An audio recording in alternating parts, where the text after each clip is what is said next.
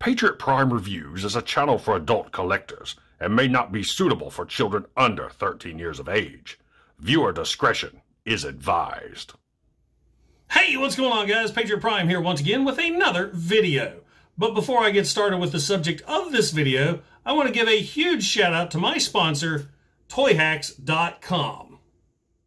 Toyhax is a company that provides upgrade decals for modern Transformer figures along with reproduction decals for the vintage ones. While visiting Toyhax, make sure and check out the Toyhax Armory to see their line of Transformers weaponry in multiple colors, and toy stages for awesome display backdrops. Each purchase from Toyhax earns you RoboCents that you can use for future purchases. You can check your balance anytime in your cart. Toyhax is a company run by collectors for collectors, so make sure and check out Toyhax.com and tell them Patriot Prime sent you. Now, on to the review. The featured bot in this video is Transformers Studio Series 86 Slug, or as I'm going to call him throughout the rest of this video, SLAG. Allow me to introduce Grimlock, Slag, and Sludge. Now I picked up SLAG here from Entertainment Earth thanks to a pre-order, and he just arrived today, and they included free stickers, so they must know I'm a Toyhax guy. So let's take a quick look at SLAG here in the packaging. We've got SLAG here in robot mode with Daniel right there. Beautiful artwork of SLAG in dinosaur mode with Daniel riding him, and if you take a look here, Daniel in the artwork has a face where the toy, not so much, but we'll get into that more later on.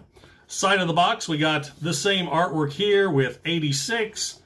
Back of the box, we got SLAG in robot mode, Triceratops mode, and of course there's Daniel once again.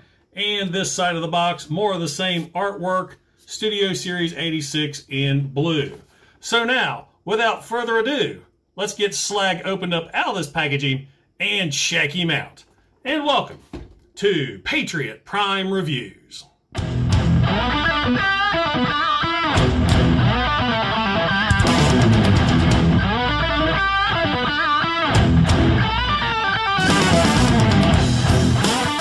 Now, once you get SLAG all opened up and out of the packaging, you'll see he does come with a sheet of instructions that, as usual, are very well illustrated and very easy to follow. He also comes with his blaster, and I really like the looks of this, and this waste of plastic here, Daniel. Now, of course, SLAG being a Studio Series figure, he does come with this really cool backdrop that you can use for your display. Just put SLAG in here like so, and there you go. I mean, that's really cool if you have the space to utilize it. I unfortunately do not. So now let's take a closer look at SLAG himself. Now, I know SLAG is a Dinobot, but my gosh, is this figure a beast of a Transformers toy. I mean, look at the size of this guy. And I think that's the first time I've ever compared a Mountain Dew bottle with a Transformer. But man, this is just so impressive. I don't mind spending 50 bucks on a Transformer when he's this big and beefy. And not to mention, he looks exactly like his Generation 1 cartoon animation model, and that just means the world to an old G1er like me. Now also, he has some great sculpted detail all over. I mean, check out the detail there on the arms, the chest, down here on the legs, the feet. All that sculpted detail reminds me of the Generation 1 toy. So you've got the best of both worlds. An animation look with G1 sculpting, and it just looks amazing. Now, taking a closer look at the head sculpt of SLAG, that is spot on. A lot of people complain, why is the thing all red? Man, that's how he looked in Generation 1 as far as the cartoon was concerned. I never understood why they went all red for the cartoon because the toy had a black head. But, oh well, you got a big Autobot logo dead center in the chest. As I said before, lots and lots of molded detail. That does kind of get lost in all that red, but it still looks great. Moving on down to the thighs, you got some green and blue details there. on down the legs. I love the gold feet, and those are painted. You can see right here it's gray, and you got the gold paint right there, and that looks awesome. I love the sculpted detail on this figure. It's just absolutely amazing. They did such a good job with this Studio Series figure. Now, as far as articulation is concerned, the head is on a ball joint. It can look up and down and do a complete 360, but it is hard to get a hold of because of the hood right here, which of course is the Dinobot upper jaw. Now, it does pop loose a little, so you can get in and move the head, but that really doesn't look right, so just kind of snap that back into place, and there you go. The arms can do a complete 360, and listen to that. I love ratchet joints. That is great. So the arms, complete 360. They can go out, they can go in. There is a bicep bend, actually a double bicep bend, bicep rotation, and there is a wrist rotation. We also have waist rotation, and nice and tight. So nice and tight, actually pulled him apart right there. So yeah, that's great, especially compared to some of the figures I've been getting lately with really floppy joints. The legs, forward and back, once again, nice ratchets. Now, they really don't go back as, yes, they do. Just got caught on the back section here, which I'll go over momentarily. Legs can go out, they can go in. There is a nice deep knee bend, kind of a double jointed knee bend, thanks to transformation. Once again, on ratchets, love it. And there are ankle tilts, so lots of posability for Slag. Now, moving back to the backpack, this thing does not connect the way I wish it would. You got these little pegs right up here behind the crest of the Dinobot Dinosaur Mode. These are supposed to tab in right there and hold that chest section in place. But unfortunately, it's not a tight fit, and it comes loose way too easy. So I may thicken that up with some pledge floor polish to get that in there good. But still, not bad for a backpack with the Dinobot, which backpacks are par for the course with these characters.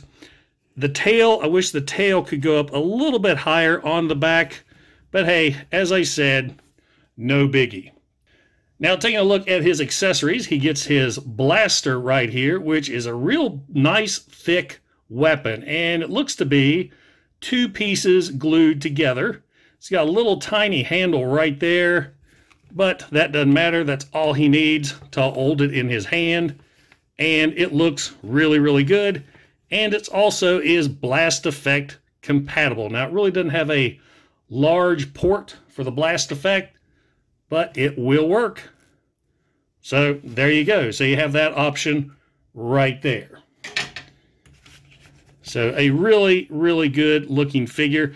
I do wish he came with a sword. All the Dinobots came with swords, but just like Studio Series Grimlock, they only gave Slag his rifle.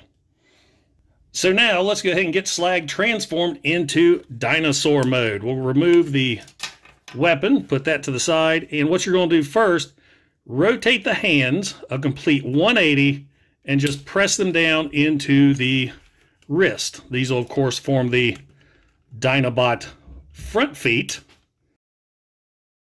And the next thing you're going to do is fold this section here down, the chest section, and drop down the head. And then you're going to flip this whole section right here that the head has fallen into, bring that up along with the lower jaw of the dinosaur. Now, go ahead and flip Slag around, unfold the entire backpack and kind of get it out of the way. Now, what we're going to do is, let me see if I can get this all on camera, is you're going to flip the feet out and take this section right here and fold up, and then flip this section out and around, just like so. Bring that down, put the foot back in place. Here on this side, you may see it a little better. Flip this out, this up, and rotate this section out and around, and then close everything back up. So there you go. Now, let's go ahead and rotate the waist a 180. And now you're just going to simply bring the legs up.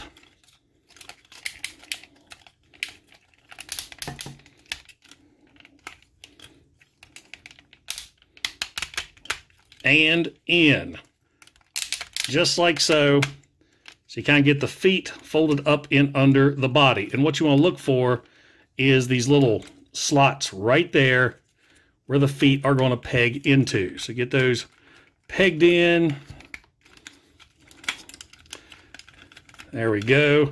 Now, this is a pain in the ass. You've got these little pegs right here that need to slot into these little holes. And getting these lined up just right, like I said, is a pain. I mean, it looks like you get them lined up so many times and they just don't want to line up and get in there right. Well, okay, that went in pretty quick. So there's one and the other. So yes, there we go. We've got that section pegged in right there. So now that you have the legs all formed, what you're going to do is flip the head up a little bit, and then you're going to take the chest section, open this up, and there's a double hinge, and you're going to try to, let's see, take these little sections here, fold those down first, get them out of the way of the crest, and just kind of double hinge those together. There we go. And then take the chest plate, fold that up. Now I've got these little crest pieces. You're going to try to tab those together. Go ahead and bring the front legs down. Go ahead and unfold the rear legs. And now you're going to take this section right here and just bring that down, fold it in place, and tab it right there along the sides. And there we have Slag in dinosaur mode. In dinosaur mode, Slag looks just as awesome as he did in robot mode. Check out all of that molded detailing. That looks awesome. They did such a good job on this figure. Now right here, I wish these little crest sections would tab in just a little bit better. See if I can get a good squeeze, but they don't want to hook in on that one side. So that's kind of disappointing, but nothing I can't live with. Now, what I really think sucks is the fact the inside of the horns are so hollow. There's hardly any hollow bits on this toy, and it just kind of ruins the look with those big hollow gaps on the upper horns. But what are you going to do? I'm sure some third-party individual is going to fix those up for us and make them look right. Love the paint scheme and colors on this guy. The head sculpt looks amazing, very G1. I love the eyes. They did a real nice paint job with those eyes. I love how they can catch the light. You got the big Autobot logo right there on the forehead. I mean, this guy just looks amazing. And I forgot something. Right here in the back of the tail, you do peg in his weapon for weapon storage. Let me get that in. So there you go. You got a little gun tip tail. Now, it looks okay. I mean, if the gun was gold, it wouldn't look good in robot mode, but it doesn't look too bad in dinosaur mode. Now, as far as articulation, the legs can move back and forth, and that's about it for the rear leg. Of course, you got a little knee bend right there for the foot. Actually, that's an ankle bend. And then, I don't know, thigh bend, knee bend up here at the top. Now, the front legs, those were the robot arms, so they can go out and in. And let's see, you got a little bit of ankle rock right there. Now, I do wish the toes were painted gold like the head and tail, but still not too bad. Now, let me bring in Generation 1 Slag for comparison. So, yes, he's definitely come a long way. And here we have Slag with Studio Series 86 Grimlock. This is actually a really good scale between these two. Now, dinosaur mode is where the second accessory comes in. Daniel Witwicky here in the exosuit. And this sucks. I mean, it's more or less, actually, I think it's worse than the wheelie that came with Grimlock. At least wheelie had some paint applications. Daniel here, he's got some light bluish green there on the front of the legs, blue hands, headlight nipples, and that's about it. I mean, he sucks. He's stuck in this constant squatting pose, just like Wheelie was, so it looks like he's taking a dump, or I guess you can move him around and transform him into some kind of mech crab thing. But yeah, and I wish they could have done something with the head there. He just looks like an egghead. But what you're supposed to do, you've got these little pegs right there behind the ankles, and he's supposed to peg in. If you look right here, there's pegs on the back of Slag. Get those pegged in like so, and he gets to ride Slag around, which makes no sense, and I can't get him tabbed in. Not that it matters. I will never, ever display him like that. There, I got one leg tabbed in. So there you go. He can ride Slag around, which, like I said, makes no sense because there was never a scene in Transformers the movie where Daniel was riding Slag like this. I just watched the movie the other day with Dylan and his friends, and I didn't see it. I was looking. Maybe it's in a deleted scene. I don't know, but I hate that. They could have used this plastic right here to give Slag a sword. Now, a piece of articulation I did miss was Slag's mouth right here. It can open nice and wide, and you have a blast effect port right there. Slag is known as a flamethrower, so you can peg in a blast effect, and there you go. Maybe I should have picked a bigger blast effect, but you see how that works. So there you go, guys. There is Transformers Studio Series 86 Slag in dinosaur mode. And now for some quick size comparisons. Here is Transformers Studio Series 86 Slag with Generation 1 Slag, Power of the Primes Slag, Earthrise Ratchet and Wheeljack, and Studio Series 86 Grimlock. And this is actually a pretty good scale with these figures, as you can tell from this still from the Generation 1 cartoon. Transformers Studio Series 86 Slag is an amazing Transformers figure. I love this toy. My only real complaints with him is the hollow horns in his dinosaur mode, and of course, Daniel here, which I think is just a waste of plastic. We really didn't need him. I wish instead he came with his sword, just like the Generation 1 toy. Now, granted, he didn't have his sword in the 86 movie, but hey, Scourge didn't have his gun either. So there you go, guys. Transformers Studio Series 86 Slag. So, does a Transformers Studio Series 86 Slag with Daniel Witwicky belong in your collection? Absolutely. This is a fantastic Transformers figure. He's big, he's beefy. There's no hollowness to him whatsoever, except up there in the dinosaur horns.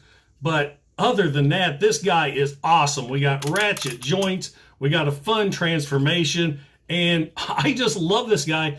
I couldn't be happier. Daniel here, on the other hand, well, Daniel sucks. So yeah, you see this guy on the shelf, pick him up. You are not going to be disappointed.